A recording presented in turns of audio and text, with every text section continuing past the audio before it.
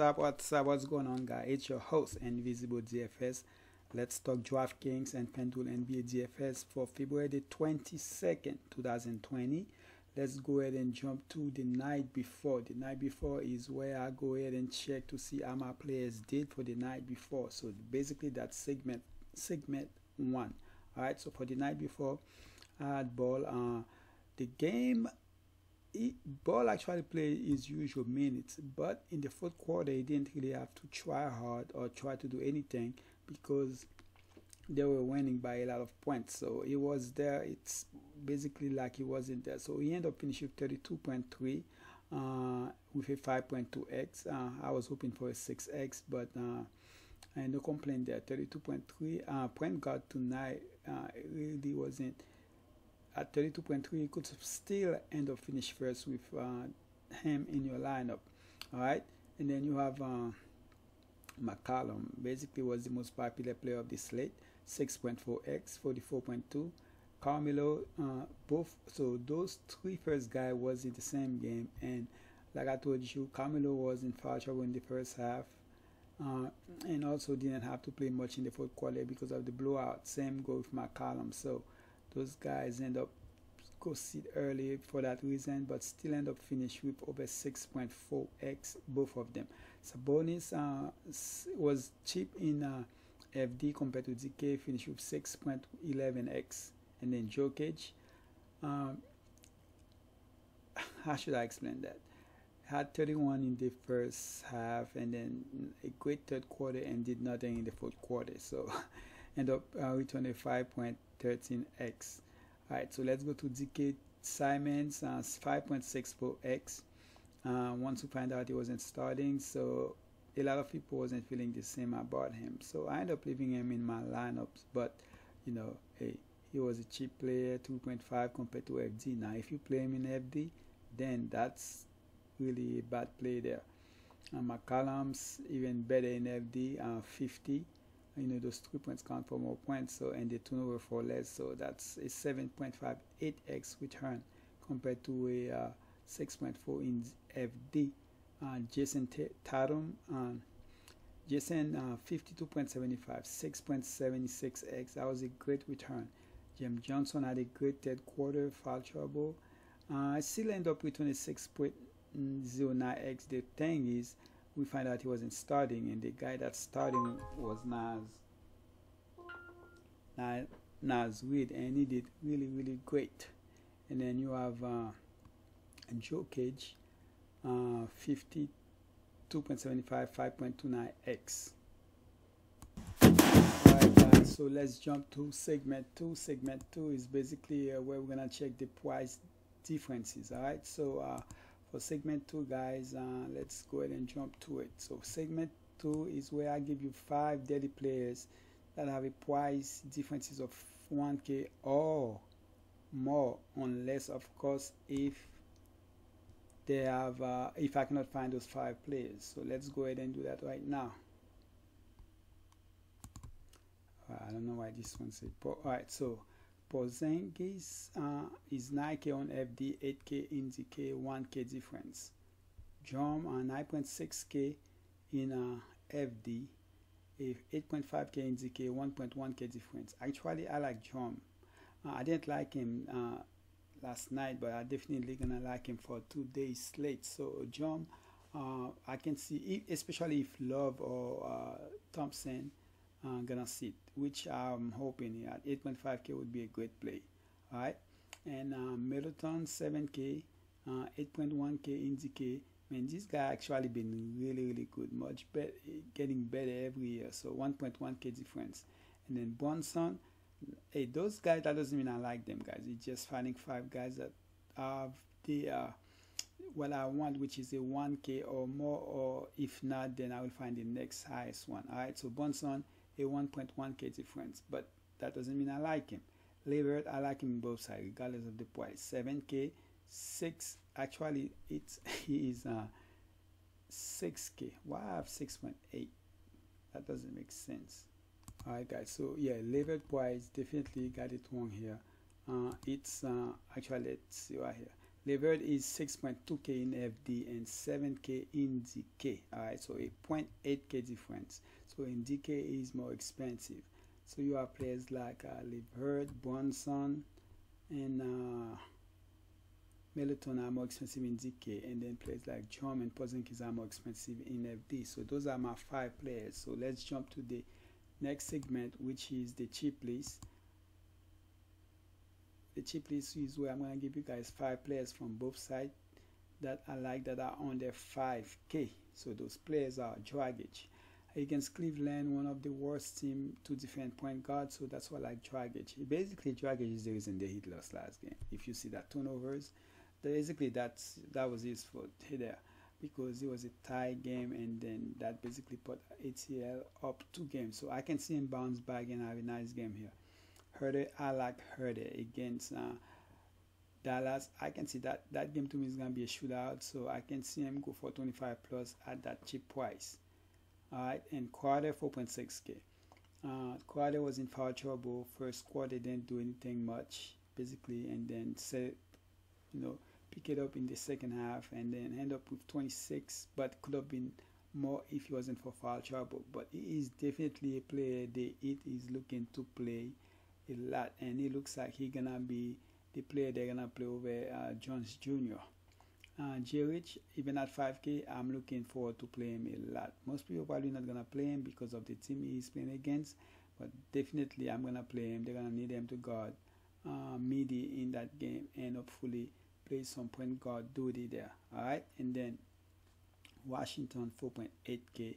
Like him against Brooklyn at that price. Brooklyn is one of the worst team against front court players. So Washington, the fact that he most likely gonna be playing 30 plus minutes, so definitely like him.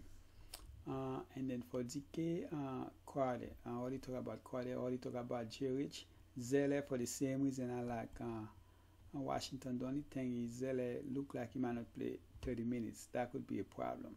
So hopefully he see 30 minutes against one of the worst front court, especially the starting center for Brooklyn. But I mean, playing against Allen, that would be something Zeller would love to. But DeAndre Jordan has been playing more minutes lately, so Zeller against Jordan, that's something else. Sadowski 4.9K on the 5K. The mids are gonna be there. The Bulls lost another player that's doubtful. So definitely Satoransky is a guy I'm looking to play. And Robinson, he has been playing a lot of minutes and played 33 minutes. He's a shooter. The thing is, the shots gotta be falling. If they're not, then it could be a problem. But as he actually watched the game last game, the Heat is my team, and I see he got some moves. He drove to the basket and did pretty good. So hopefully at 4.5K, he can return the 30 plus here. So now that we are here, it's time to check out my 5 plays, what I call the main ingredient of the show, which is basically the last segment. And also, so let's go ahead and jump to it. Let's start with FD. I already got it set up, so let's jump to FD right now. So for FD, guys, here's the thing. I'm gonna show you some other players, but I want to talk about that. So let's check the point guard real quick. All right. So the point guard, you have Westbrook, you have Trae Young, you have Luka, you have Siemens will be back. So those 4 players, all right. What I want to say about them, you have Trae Young going against Luka. We all know they got swapped for each other basically. And you have Westbrook going against Utah in the 9 p.m. game. I believe that's the last game of the night. Yeah, definitely the last game of the night. And I don't mind him at all. Actually, I was thinking of using him as my star, but I switched. Then again, I'm in DK, so by the time you guys see DK, maybe I will switch back to him. But for right now, I don't have him, but I definitely like him in both sides. Alright, and Trae Young and Luka, I like both of them. Luka with that cheap price against Trae Young, both of them are gonna try to show up. But the problem is, if you look at the 5K players, guys, look at that. Thomas Satoransky, 5.4. Terry Rozier, 5.3. Dragic, 4.9. Alright, there are a lot of those players, and you can even go to Rubio and McConley. All those guys are guys I mean, look at the matchup for McConley. Could have a lot of steal in this game, and they're gonna need to score. And Rubio against the same thing with going against the Bulls. So you're gonna make some choices. So that's why what I did is give you guys a lot of cheap mid plays, 5K and on there, and leave you guys with a lot of salaries to do whatever you guys want. The only thing is I have to shooting guard, so you guys won't be able to use Arden if you guys use all my players, unless if you decide to not to use J. Rich or Kevin Herter. But I'll leave you guys with the center position, the power forward, small forward, and the point guard. Alright, so let's jump to it. Terry Rozier, the boy just too good, man, against Brooklyn. I can see him bounce back. Both point guard did bad last game for I call them both point guard, but I'm talking about Rozier and Graham. Alright, for Charlotte last game. So Rozier 5.3K just too cheap. Average 30. So hopefully against Brooklyn he can go for 35 plus here at that price, and he is capable of doing that. The thing about it, the minutes are there, so it's not because he hasn't seen minutes or anything like that. As you can see, 32 minutes last game. So he was before the All-Star game. He didn't play one game, so hopefully he bounce back here and have a great game. It's been a while since January 30th. That was the last time he went for 30 fantasy plus points here. So hopefully he can bounce back to that. And Jerich, I like Jerich. I'm using him as a core play tomorrow. Most people are not gonna do that because of the matchup and the fact that his point guard Ben Simmons gonna be back. But regardless, I like Jerich, so I just need them. When you in the sometimes it just look like he doesn't want to do anything. I need them to step up and do his thing because the guys can be a playmaker. And then Herter, you see the minutes he played last game, 40 minutes, and that wasn't even. Did the game go to overtime? Nah, he didn't go to overtime, did it? No, he didn't go to OT, and he still ended up playing 40 minutes. 29 fantasy points. Could have been better, but they were playing the Heat, so hopefully against Dallas that would be a better matchup, and he can, if he played that 40 minutes, I expect him to score at least 30 fantasy points here. Alright, and then so basically Herder is my cheap play here, and my third core play is Tad Young. Tad Young is probably one player I'm gonna go 100% on, and it's not because I'm chasing. So let me put that out right now. It's not because I'm chasing. It's because one, the Phoenix, but second, he should see a lot of minutes because he is basically the big man here. Garfield probably gonna get a start. Let me see. Garfield could get a start here. Last game he played about 16 minutes, so he might get a start here because let's go to Garfield real quick. So Luconet right now, ankle, basically he's gonna be out. He's doubtful right now. I don't see him playing tomorrow, so he only played 14 minutes. So I was wondering why he did so bad, but that's one of the reasons. So Tad Young, definitely like him.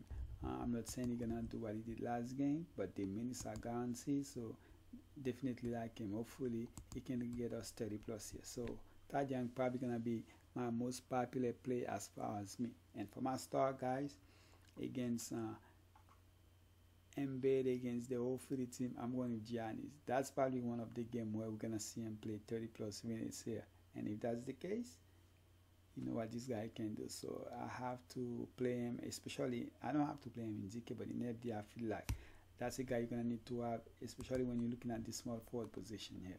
Alright, so why wouldn't you wanna have him? So to me, as far as all the stars, when it's come for FD, he is the main player here, not anybody else. So that's why I like him, but I still left you guys with enough money to play another star in that lineup. Alright, so let's go ahead and jump to DK and check out my 5 players. DK is gonna look even different to you guys. So for DK, I'm going with Conley here. His price is cheaper than FD against Houston. I like him. Should be back because they say he was resting. So if that's not the case, if we get any news that he's not going to play, then I will come back here and give you guys another player.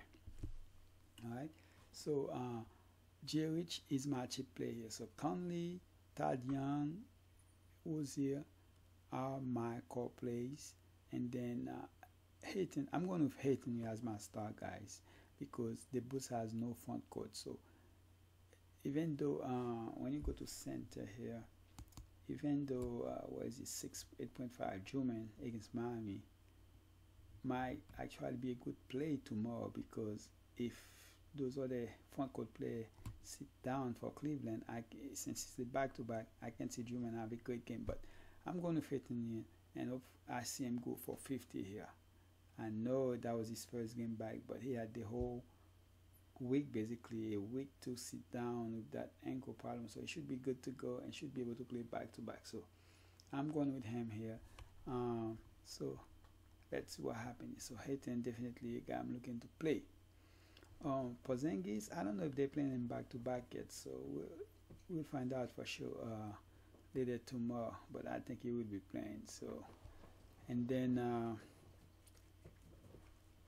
I already talk about Young, I already talk about Wozie, I already talk about J. Rich, and I already talk about Conley. So there's no need to say anymore. Like I said, Young in both sides is one of my favorite players. I'm looking forward to play him a lot. And Hayton, I'm going with him as my star. Might not be a popular play, but it will be a popular play for me. Alright guys, that's basically it. I appreciate you guys. Good luck. And I hope you guys want some money. Please subscribe to the channel on YouTube. And also my Discord channel, which is go by the same name, Invisible DFS. Alright, I appreciate you guys. Drop a like in this video. I'm out.